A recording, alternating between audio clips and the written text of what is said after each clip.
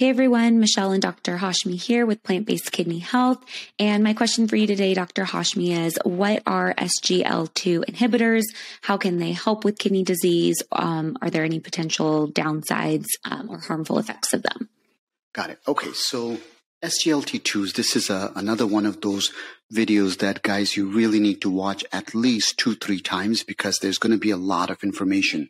So feel free to skip around, look at the sections that you want to. But the first thing to note is SGLT2 stands for sodium glucose co-transporters.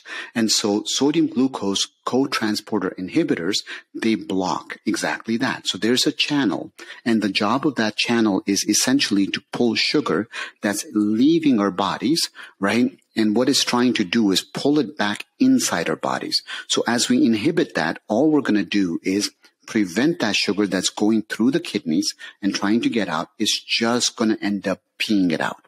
Now, the class of drugs, these SGLT2 inhibitors, you can always recognize classes of drugs by how they end. So all of these drugs end as gliflozins. So for example, the common ones are canagliflozin, dapagliflozin, empagliflozin, ertugliflozin. So remember, if it ends in a gliflozin, you know that's a SGLT2 inhibitor. So the main function, once again, is what? They're going to prevent glucose or sugar from being reabsorbed in their body. And where do they work? In the first part of the kidneys, which we call the proximal tubule going on. Now, the other benefits of this stuff is, so one is, by preventing some of that sugar, you're losing some sugar, so it will have an impact on your sugars. The other couple of benefits that are interesting, and we'll talk about them, is one, they actually lower your blood pressure a little bit, and two, they can help out a little bit with weight loss going on. And we'll talk about those in a second. But the first thing you got to know is who are the people who should absolutely not take an SGLT2 inhibitor. Before we even talk about the functions in kidneys and all that fun stuff, you got to understand if you're a type 1 diabetic, we definitely do not want you to take it. Type 1s? No. If you've had something known as diabetic ketoacidosis or DKA, DKA is just a fancy term, and essentially what it says is what happens in DKA is you just don't have enough insulin. So because you don't have enough insulin, you start to create all these ketones. Remember, ketones happen when you don't have sugar floating around, right? That's the breakdowns. And when you think about a ketogenic diet, we talk about ketones. But here you have so many ketones that they start to do all sorts of bad things. The other thing is if you are somebody who's had a lot of urine infections, so urinary tract infections, if you're getting a lot of them, or yeast infections down there, you definitely do not want to take this. Now, one of the contraindication, which I have no idea because I just don't understand how SGLT2 inhibitors do this, but if you're somebody who already has low bone mineral density, we definitely don't want you to take SGLT2s. This is a discussion you would have with your nephrologist, with your endocrinologist going on to decide whether or not it's right for you. Okay, so now you know why not to take them. Let's talk about the benefits of why you should take them. So the first thing is when we look at sugars and A1C, remember we measure sugars with hemoglobin A1C. That is a way of doing a 90-day average because a red blood cell lasts for about 120 days. Sugar attaches to the red blood cell. So we're measuring how much sugar is attaching to the red blood cell. So on average, we see a hemoglobin A1C improvement of about 0.5% to about 1%. So most medications can improve your A1C by about 1%. This is similar to that. It's not as strong as some of the other medications because the mechanism is just trying to let some of the sugar go to the urine. Now, one thing I'll tell you is nobody has any clue what happens if for years and years or even decades you use a medicine like this where you're just having constant sugar go through your urine. That part we don't know. But what we do know is that the number of benefits that we are seeing with SGLT2 inhibitors are quite phenomenal. For example, there's wonderful studies, well-designed, longer-term studies that show when it comes to cardiovascular, meaning dying from any sort of heart issues going on, there are significant reductions in type 2 diabetics who are on SGLT2 inhibitors.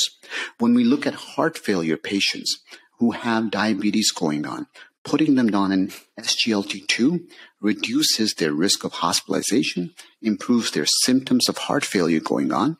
But the thing that all of you guys want to know is, what about kidneys? Well, the latest data shows that when it comes to kidneys getting worse, whether or not you're a diabetic, it doesn't matter.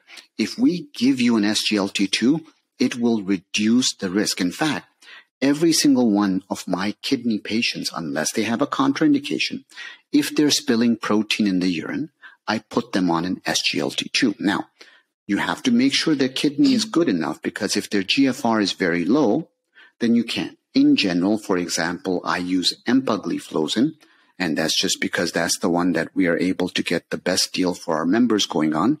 But with empagliflozin, we don't use them in patients whose GFR is less than 20. Officially, if they're less than 30, that's what it says is you shouldn't be using them. We go all the way down to 20 going on. Now, when you look at things like all-cause mortality in kidney disease patients, what's fascinating is you can lower this by about 14% simply by putting patients on SGLT2. Now, that being the case, and there's a lot of discussion that SGLT2s should really be considered as first-line agents in diabetes in lieu of metformin. You know, that's still to be decided, because metformin in many ways is safer, but it doesn't have that same sort of benefits to your heart, to all of these other things going on as SGLT2s do. But SGLT2s have some serious side effects you want to know about, and we've touched upon them, but let's kind of dive in a little bit more. So first is infection. The risk of urinary tract infections and the risk of candida or yeast infections down there does go up significantly. In some studies, it's about 10% of the study participants end up getting it. SGLT2 inhibitors, they act as mild diuretics. And so what happens is when you're on them, you're going to pee a lot. And remember, you often see this in diabetics when they don't know they're diabetic yet and their sugars are high, they end up peeing a lot. This is similar. You're throwing sugar through the urine and it's going to take water with it. So you will pee more. And that's actually beneficial in heart failure patients because we want to get rid of extra water. But you can also have lower blood pressures. Remember, we said you can have low blood pressure as a benefit. Well, that benefit, if it's too much, it could be too low blood pressure, or you could get hypotension. Because of the fact that these things are causing you to have volume leaving your body, there is a chance for acute kidney injury. That's why when we start somebody on an SGLT2, we always check their electrolytes and their creatinine to make sure they're okay. There's also a chance for DKA, or diabetic ketoacidosis, which we explained a minute or so ago. And then something that's very, very rare, but you still want to be aware, is there is this small increase in a risk of amputations. And part of that is it because they're more likely to get certain types of infections that don't heal well? We don't really know, but there is a possibility and you want to know about.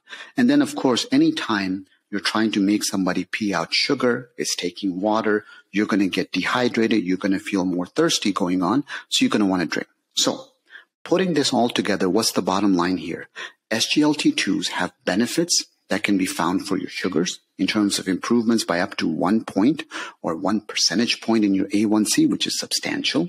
They're good for preventing cardiovascular mortality. They're good for heart failure patients. And for us, most importantly, the data is very solid, showing that they can lower the risk of kidney function decline. I have a question or two, if that's okay, on this, because I've been asked this before. So why with these medications if the GFR is lower than 20 or 30, why is it not recommended? Is it because of that risk of acute kidney injury, or because it's not studied in this, with the low GFR, or what is it? Yeah. So for example, in empagliflozin, where we started, initial data it wasn't really studied in people with GFRs less than 30. Now we have more data coming out and studies where they've taken it down to GFRs of 20. And that's why in my own clinical practice, I'll actually take them down to 20 because the benefit is there. The other thing to note is all of the studies show this, is the best benefit of SGLT2s is not if you wait until you're CKD 4 or 5 or whatever. The best benefit is if you start somebody early. So this is where it becomes so important for everybody who's listening and watching is if you guys have chronic kidney disease, you got to talk to your doctor. Chronic kidney disease has no symptoms, and this is why by the time most patients come to us, there's so little that we can actually do, and we have to have awareness.